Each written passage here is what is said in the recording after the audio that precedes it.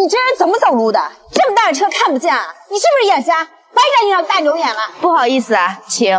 下次走路注意点。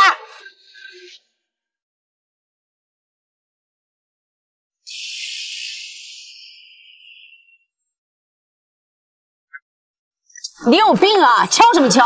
对不起啊，美女，公司门口禁止停止车辆，请您把车停到车位上。我今天必须把车停在这儿，如果车刮坏了，你得负责。你个臭保安，给我等着！走，姐妹儿，进去签合同去。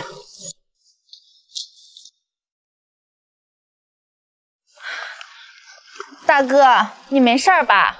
那总，我没事儿，你快去签合同吧。这个你就不用管了，今天让你受委屈了，好好干。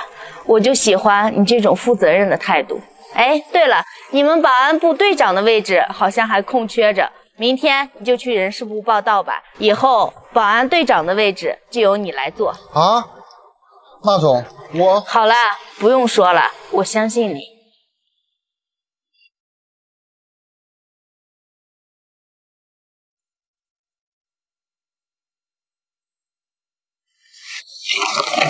你们老板还有没有时间观念呢？这合同还签不签了？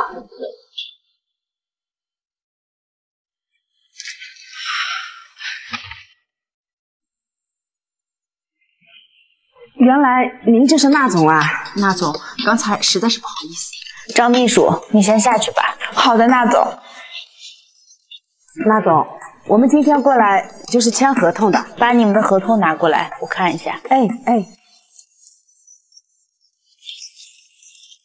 对了，门口刚才那位保安是怎么回事啊？哦，你说那个保安呀，我们刚才呀着急跟您签合同，他一点眼力劲儿都没有。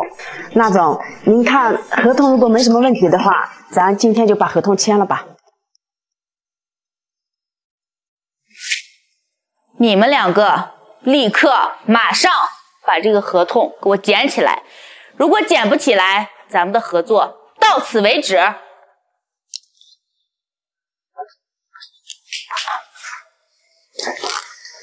那总，